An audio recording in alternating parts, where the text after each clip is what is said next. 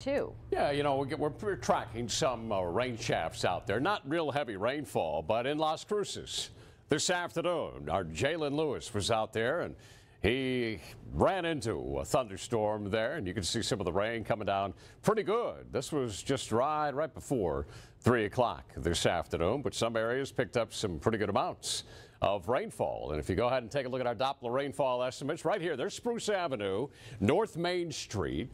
Right here, there is Roadrunner Parkway, and this was the area on the East Mesa that picked up a decent amount of rain. Doppler radar estimates indicating maybe around a half an inch of rain outside of that area, about a quarter of an inch of rainfall. Here's what we're tracking on Doppler radar. Not a whole lot. I mean, we don't have a lot of colors. We have the greens here, which is indicative of some moderate rainfall, some light rainfall around Clint and well south of Socorro, right along the international border. It's all making its way towards the west and northwest, and then in around Donietta County, right around Vado Speedway. A little light rain perhaps occurring over there. Some of it may be just hitting the ground very lightly.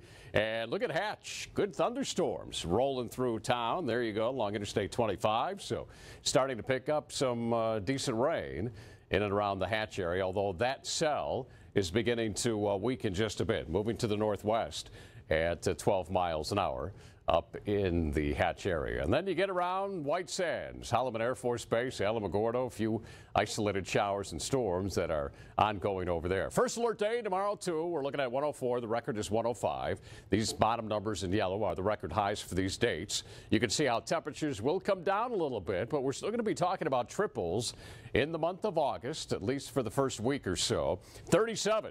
With the triple today, with the 105 we hit today, that gives us now 37. This time last year we had 48. You folks in Las Cruces officially hit a triple-digit temperature today as well.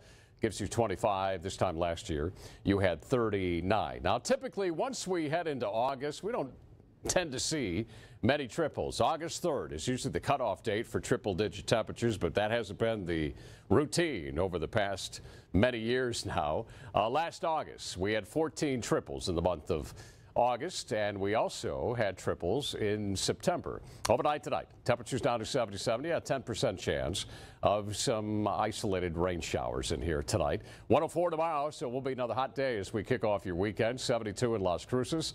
Your high temp overnight tomorrow, and as we make our way throughout your Saturday at 101. Watch over the next several days. So we go 103 first alert day because of the heat.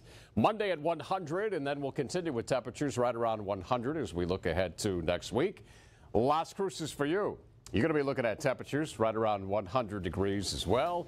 Your chance of rain will be isolated, little pop-up thunderstorms in the forecast, and that will continue into next week for you.